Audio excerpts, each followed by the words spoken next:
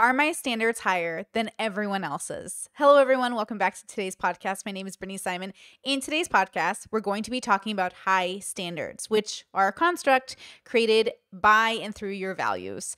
Now, before we jump in, I am drinking a tea today. This is a tea that I got in Croatia here locally. It is mayweed. So I think it tastes a lot like chamomile, but it's really, really good and highly recommend. So delicious. I actually put about a teaspoon. Well, no, that's too much. I put like a demi teaspoon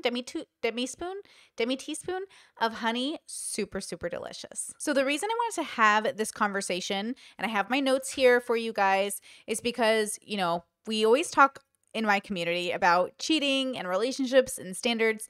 And I always get this feedback from my community or people around me that always kind of throws me a little bit. And the feedback is, Brittany, your standards are too high or very high, or Brittany has high standards. And that is very hard for me to process because usually it coincides with things like cheating, so breaking your partner's consent. And again, when people tell me like, Brittany, you have high standards when it comes to cheating, you're kind of saying like, oh, you have high standards when it comes to breaking your partner's consent. But to me, I just have like basic standards. I have normal standards. At least in my bubble where I was raised, you didn't cheat on your partner. It's pretty uncommon to do that. Now, of course, everyone's bubble is different. I come from a religious Catholic background, and I called my brother today, my little brother. He's married, has 4 kids, and I love his relationship. I love my sister-in-law, and their relationship is very different than mine. So I wanted to use his relationship in contrast to my relationship to talk about those standards. Now, when I asked him, do you think you have high standards? Do you think I have high standards?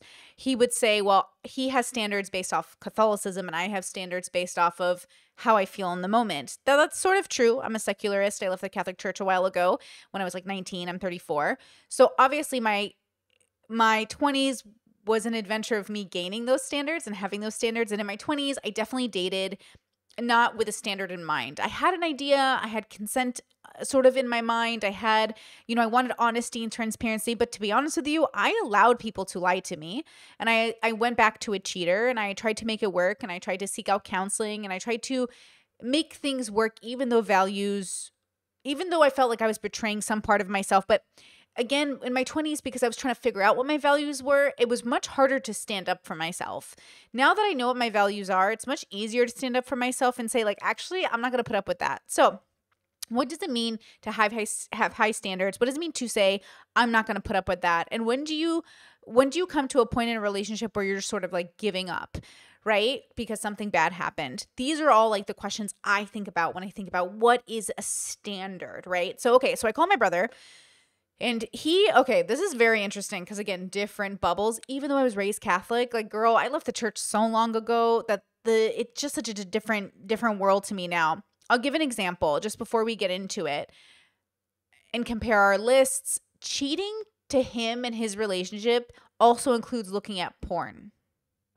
So you can imagine from my perspective as a secularist and a sex worker, that is so different. And even though I was raised Catholic and I know that that's true in that bubble, I also forget that like that is true. Now it's on a spectrum. So like watching porn is a version of cheating, but it's not the same as infidelity in relation to involving somebody else physically, right?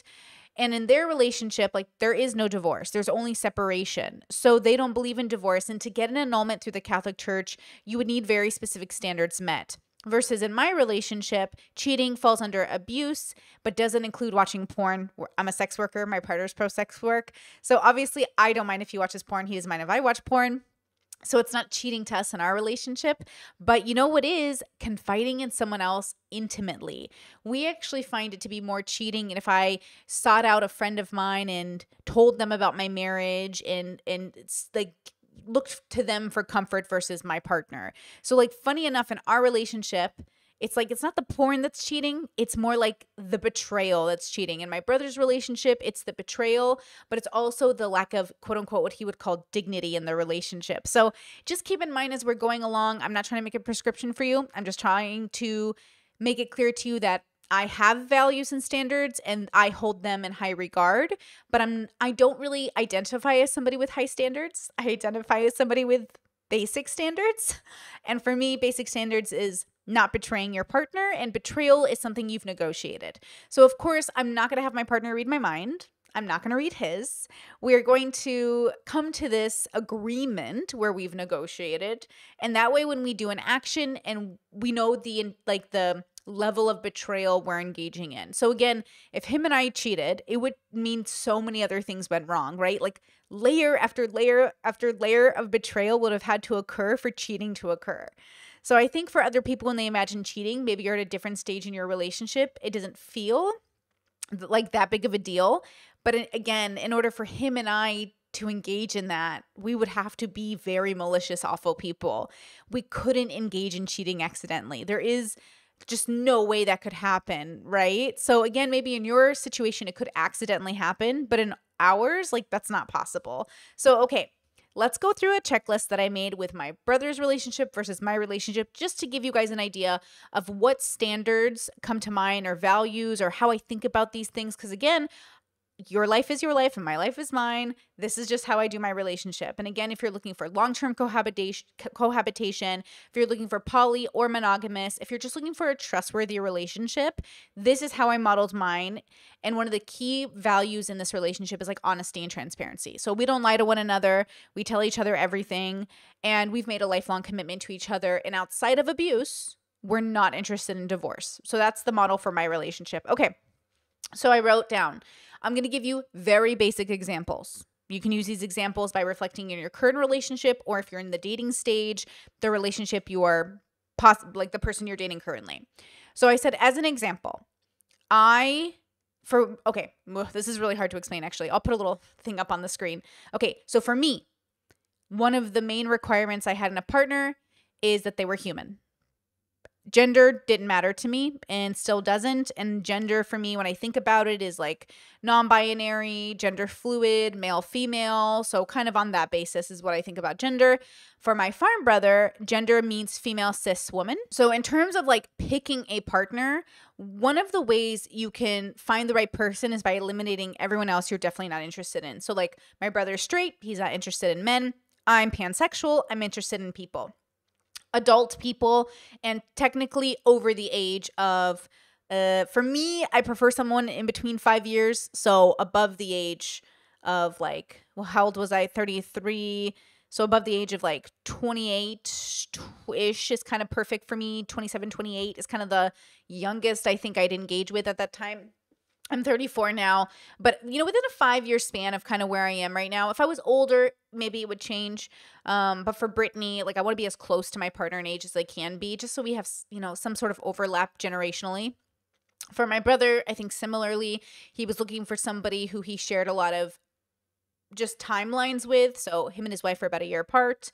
And so for him, I think same thing. We just want to look for people within a proper age group. It's not that we're opposed to go a little like stretch the age. It's just that preferably. Okay.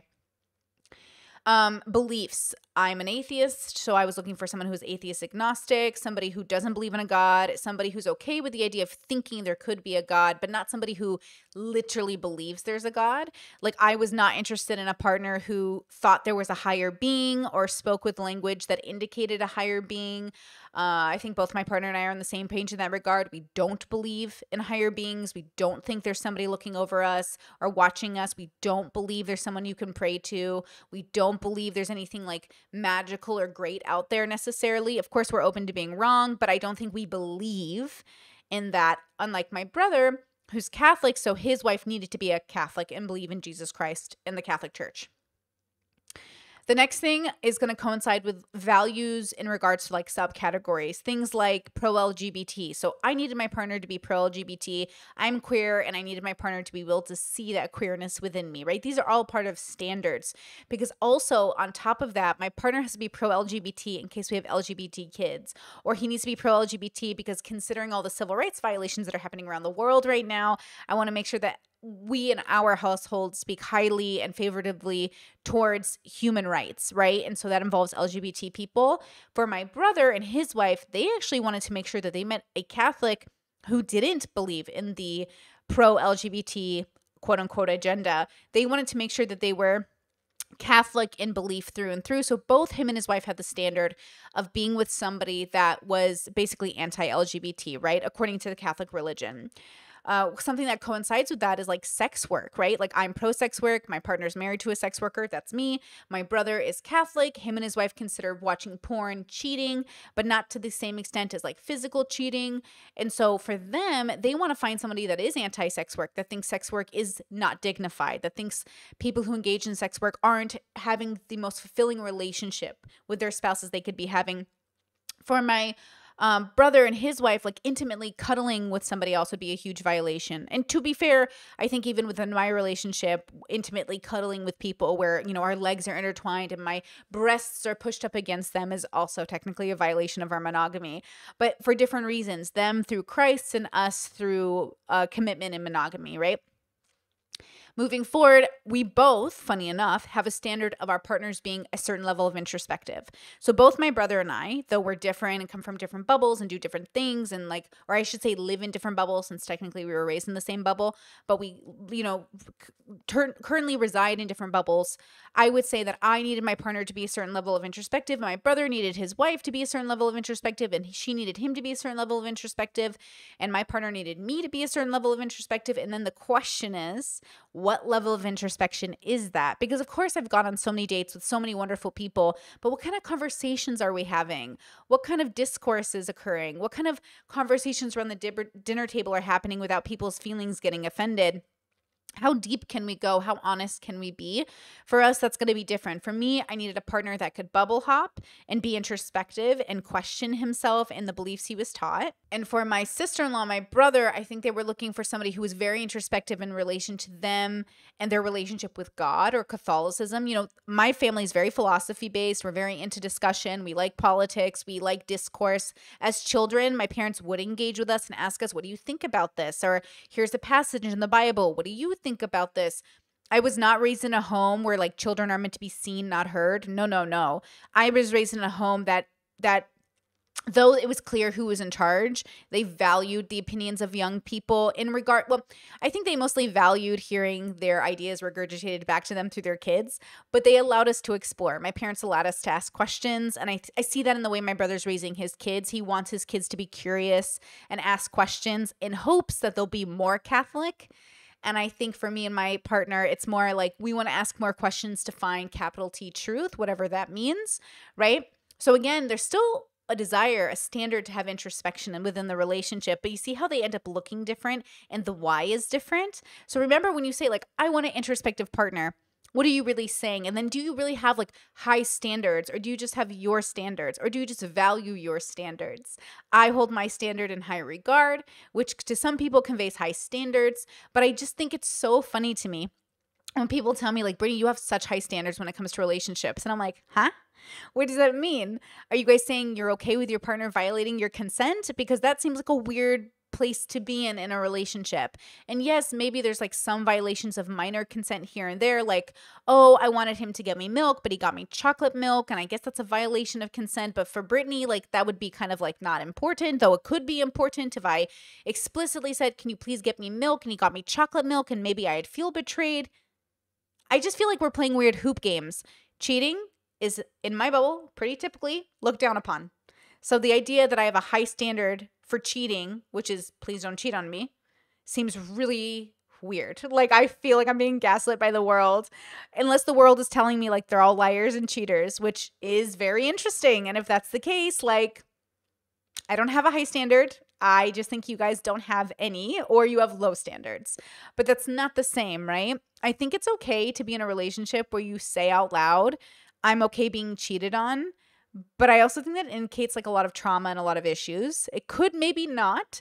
But again, being cheated on means you asked your partner explicitly not to do something and they did it anyways. Like, do you understand? Like when I say cheating, I mean you explicitly sat down with your partner and said, please don't do this.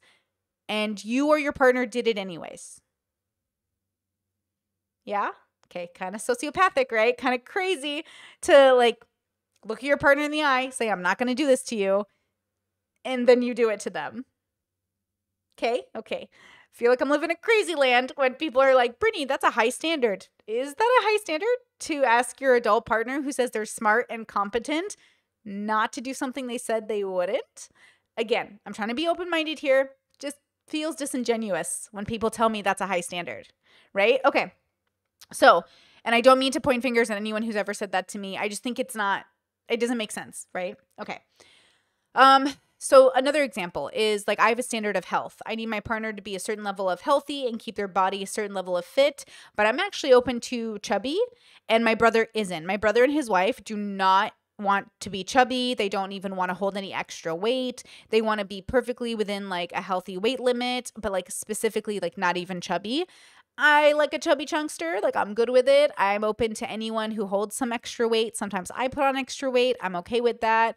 My partner and I are both in the same boat where we're like very open to a little bit of chub.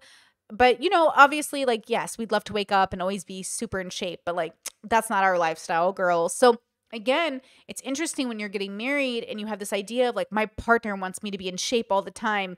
Well, if you have a couple who both agree on that value, it's not that big of a deal. Some people would say, oh, your standards are too high if you want me to be in shape 24/7. But for some partners, that's just their lifestyle. So I don't have that standard. And to be fair, neither does my brother and my sister-in-law, because to be fair, like she's pushing out babies every year and a half. So, even though she's one of those women who like literally does not gain weight when she's pregnant, it's insane. She doesn't put too much pressure on herself of always getting into perfect shape all the time because she's obviously having babies. And my brother agrees. If you're pushing out babies every 2 years, like your ability to be perfectly in shape is not going to be a thing. But they tried their best to maintain a certain amount of health, okay? Another example is like lifestyle standards. Like someone might say, oh, you have such a high standard when it comes to living because you don't want to live in a house that's like hoarding. Is that a high standard or is that just like aiming for some sort of health? I watched the Minimalist podcast and they were saying so many Americans are hoarders. Now on the I think there's 5 levels to the hoarding scale. I think they said most Americans are 1 or 2. And I thought that was really interesting to think about the idea that even lifestyle, like I don't want to live as a hoarder. I already know I have many hoarder tendencies, and I tend to, be those people who keep everything thinking I'll use it later, but I just don't want to be that person. I want to get rid of, give it to somebody else to use it, and I want my partner to coincide with that. One part of our lifestyle that I think matches so perfectly is like we're both kind of like in our introverted like isolation phase. We're like, that's how he's been most of his life, but for me, and my 20s were so social. My teens were so social. And I'm just like, I'm ready to settle down for a bit. I think I'll be more social again in my 40s maybe. But as of right now, I'd like to go into like hibernation mode. I like staying in my house. Like literally, I was going through my DMs to see how long it had been since I had like talked to some of my friends. And it's been like a month. But for me, it feels like 2 days. So time is really warped for me. I feel like I have so much time during the day right now. I'm so happy. Things are such a vibe. It feels like I've been having the greatest especially last like few days. I'm just like, I'm so joyful. But a big part of that is because, things are settling. I'm moving into like a schedule. I've got like a vibe going on. But also my partner and I, we complement each other's lifestyles. If my partner was doing very different things from me, if he was in a very different lifestyle than me, I think it'd be much harder. Same with my farm brother and his wife. Like they have, 20 acres. They live in the country. They have a Catholic community. They homeschool their kids. They love like their pastime is like sitting on the porch, drinking tea and like smoking a cigar and like watching the kids. Super cute. It's like, that's the vibe. But let's say they were in a relationship where like her mom loves to ride horses and her mom rides horses internationally. Like she'll travel all over the world to do like trails with horses. Like my brother could not marry somebody who's like away from him doing major trips. But my sister-in-law is a homebody. She doesn't want to leave the home. She wants to be with her kids and her husband. So, when you think about lifestyle, you have to think, what are the values we're putting on? The value of being near each other, saying, I want to spend time with you. Again, standards are about you. They're a construct based off of your needs. They're not about, I'm better than other people.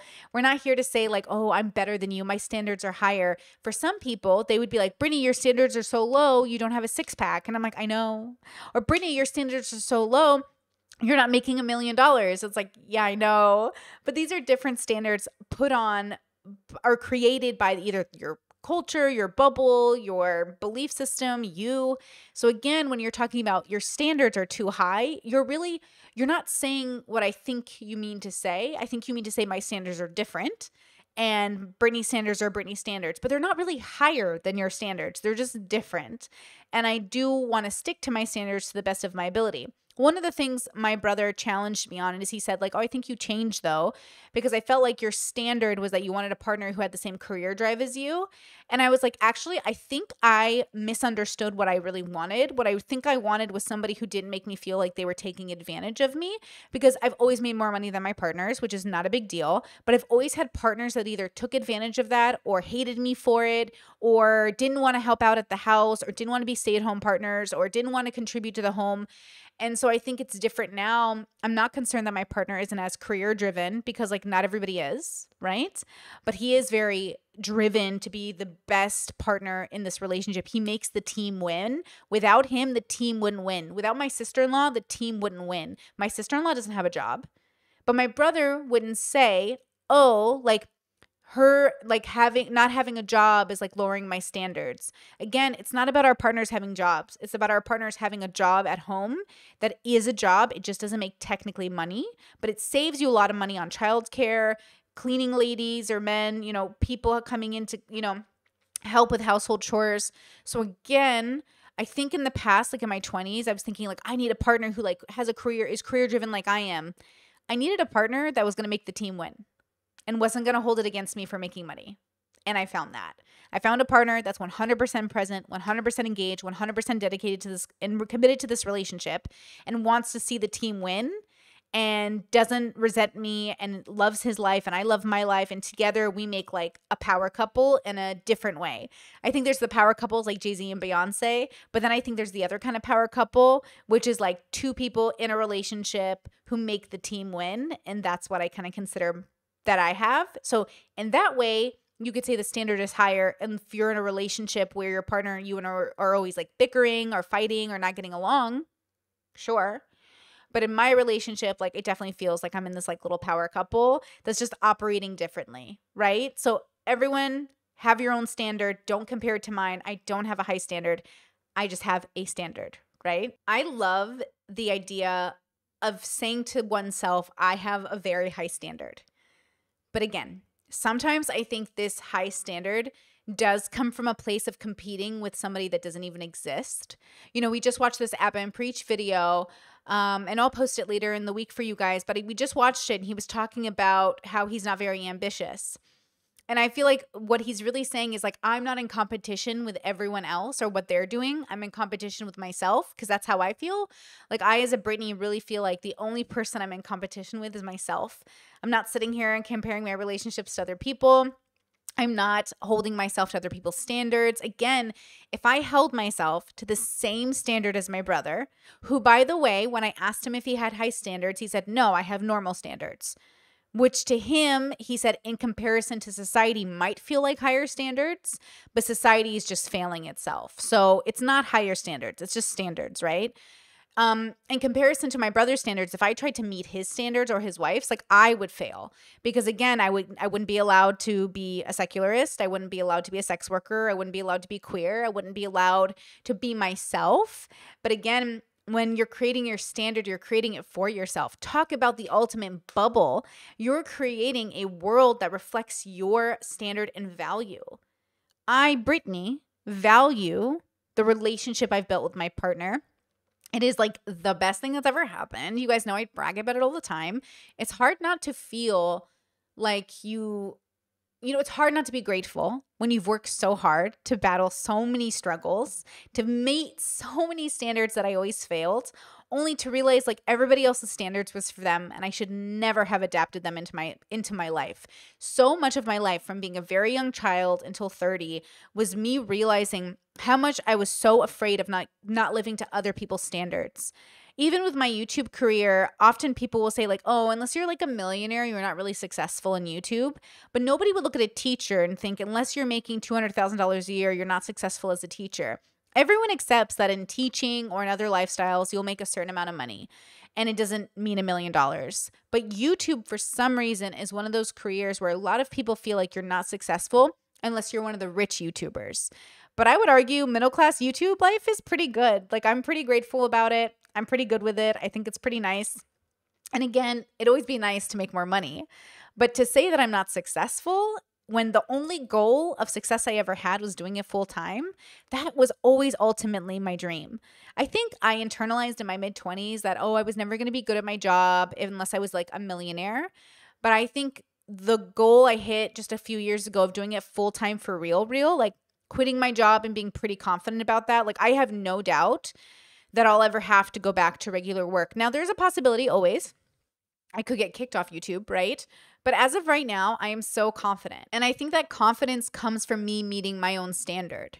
Even today, I needed to recoup my spoons. I was going to stream, but I realized like I had a pretty, interesting day, went really good, but I was like really low on spoons. A part of it is like health stuff, a part of it's just other things. And I'm like, okay, how do I best serve Brittany to her standard? And the standard is treat myself well. I just said this on a live show the other day. Slow and steady wins the race for Brittany. Working 20 hours a day, like hustling to my breaking point, that's not going to be my success. That's not going to be my standard. So I put out a little tweet for you guys. I said, hey, I'm going to work on the podcast and prioritize that, but I will be back tomorrow for a live stream. And, I doubted myself for a moment as I was conversing with myself, like, is this the right decision? Should I push myself? And I said, no, like I'm reaching my standard by putting out content, dedicating that time to other things. And now I'm excited because I got to take a break from the stream, which was great. So I could focus on this, which was important, right? Now I get to edit the podcast and have that going. My calls are tomorrow. I'm going to edit another video for Friday. It like puts me in order and I'm still meeting my standards, which is making sure that I don't overdo it. I don't want to burn out. I want to make sure that I remain steady by acknowledging as a chronically ill person that I might wake up some days and not be able to do everything, but I can do something. And so today I couldn't do everything, but I did something. And that's good enough, right? That was one of the radical parts of accepting my chronic health this last year, like this chronic illness, like accepting fibro into my life meant waking up every day and wondering if like, are we going to have it today? And I feel pretty good about the decision I made. I'm glad I made it. Like, I hope that shows through my energy now, because right now it's 9:45 p.m. I would have been almost 2 hours into my live stream if I decided to stream tonight, but then when would I have done the podcast? Just because of the way the day went today, it was one of those things where, I had to like pick and choose and make a decision. And I'm so glad I got to relax, eat healthy food, do my exercise, do whatever I needed to do, talk to my partner, talk to my brother, do research for the podcast. And now I'm finally filming. But like I said, technically at this time of night, I'd be almost 2 hours into my live show. But I picked and prioritized something else, which was this podcast, which to meet my standard of podcast, I would have had to have done. If I didn't do that, I would have rushed the podcast. I would have stressed out. I wouldn't have had a chance to talk to my brother and have good conversation to bring into this podcast. I wouldn't have been able to confirm what I thought about his relationship to make sure I'm conveying the right information to you.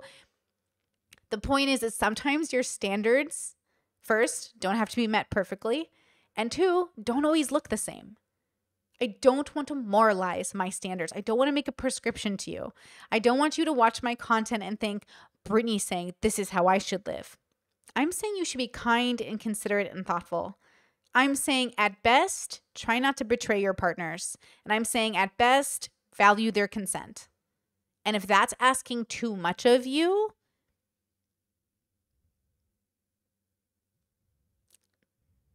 okay, then it's asking too much of you. And you can make a decision if that's a time in your life where you need to self-reflect and be more introspective, or if you need to double down and decide this is your standard. And then I want you to be honest in relationships and say that. Say, well, you're dating someone, hey, just so you know, I'm going to break your consent and I'm going to betray you. Because at least they know what they're signing up for. If you could do just that, I'd think better of you. If you could be a person who got into a relationship and said, hey, I'm not very loyal. I'm going to lie to you. I'm going to betray you. I'm going to do it again and again and again. Even though I'm going to tell you I'm not going to do it, I'm going to do it. I think I could be like, okay, cool. We're all good. And then we could tell people like, hey, this is their value. But I'm not trying to say you have to live my way. But again, if I had any wish for society, if I could make a prescription, it would be that we didn't lie and betray our partners and violate their consent. But again, I keep getting told this is a high standard. So I'm just very confused on how that is a high standard, when it just feels like a standard. Don't you think that's kind of weird? Am I crazy? Like, I feel like it's really strange that I keep getting told that's a high standard. Yeah. I would love to know your comments, please, in the sections down below. Tell me what I am missing. Because again, I think I'm asking for the basics. But again, it's just for me. You don't have to adapt my standard into your life, right? But I would still love to hear your responses of why do you think I'm being told these are high standards when to me they're just basic. And again, like my brother said, we all have standards, and for him and I, we hold them in high regard, but you don't have to, right? Okay, guys, that's it for today's podcast. Thank you so much for being here. I really do appreciate it. I hope this was interesting. Leave suggestions for future podcasts in the comment sections down below. I very much want to make content that you want to listen to. So please let me know. I already have so many ideas, but I would just love to overlap them with what you guys are curious about. So please let me know. Okay, I'll talk to you guys soon. Bye. Stuck in my head, in real life I'm in bed, my belly's being fed and I'm okay, I'm just fine, yet all I do is whine, not to you in my mind, cause I know I don't make sense, I've been nothing but blessed, so why's my life a mess, please tell me, cause I'm sick of thinking, yeah, I'm sick of reaching out for the truth and living life as a fool.